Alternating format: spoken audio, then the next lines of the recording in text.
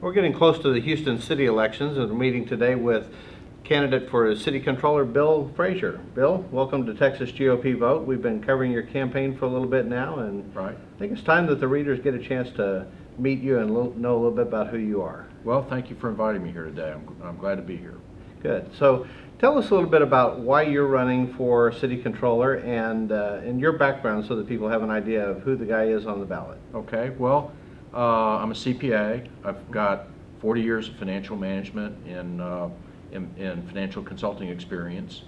I've been a CPA for 38 years, so with my background, I feel like I'm uniquely qualified to be the city controller.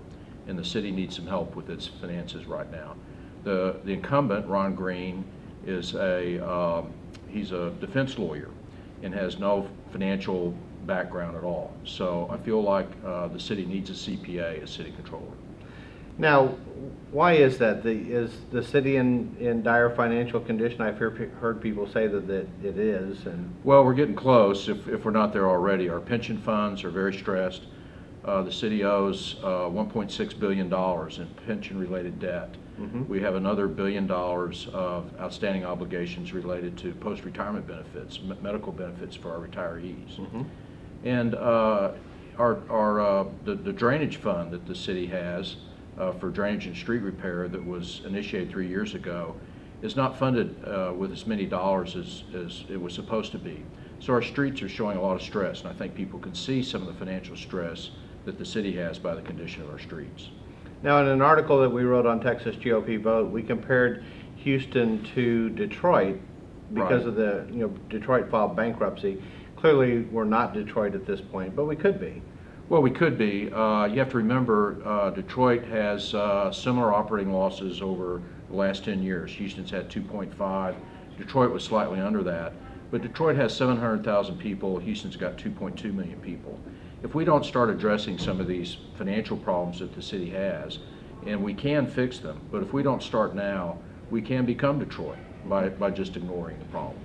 One of my counterparts on Texas GOP Vote wrote an article about Detroit one time and coined the phrase supermassive blue hole in regards to what happens to a city government under decades of liberal Democrat control and spending problems. Fortunately in Texas, because of strong Republican leadership, we have a much better economy and cash flow in the city of Houston than Detroit. Well, one of the things about Detroit is that people have been moving out. They had 2 million people, now they've got 700,000. The city of Houston, while it's not losing population, it did for a while, we're back to about where we were about 10 years ago. So we've got 2.2 million people. Well, we've got a lot of tax base in the city, and we've got a lot of industries here that Detroit didn't have. So I think our problems are solvable. Houston's got a great future. We're in a growing economy. So we just need to sit down and you need a financial manager that can show people what's going on and tell the truth about what the city finances are so that our city leaders, our mayor, our council, business leaders can make the right decisions.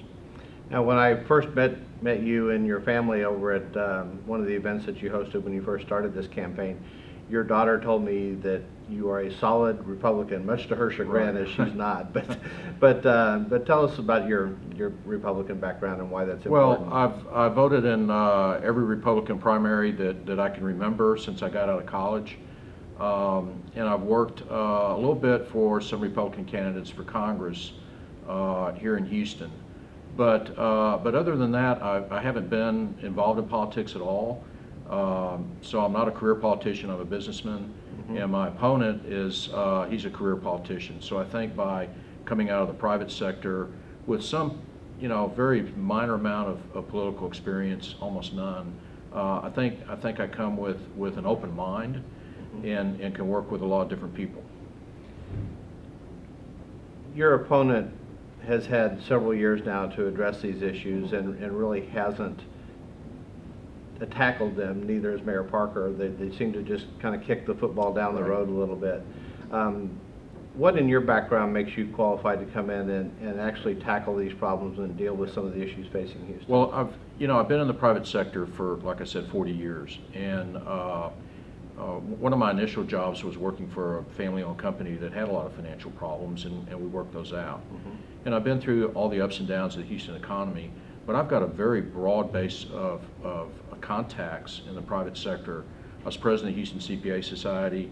There are 8,000 CPAs that I know how to reach out to in the city of Houston, and I've got lots of other business contacts that can help us address these problems. My opponent, like I said, does not have a financial background, so when he comes in, although he may be trying to solve some of these problems, he just doesn't have the background and experience that I do. I think in the past decade or so, people have used the city controller's office as a stepping stone to work their way Right. up to other things. It'd be very nice to have somebody in there that actually is qualified to do the job and wants to do the job Yes. in and of itself.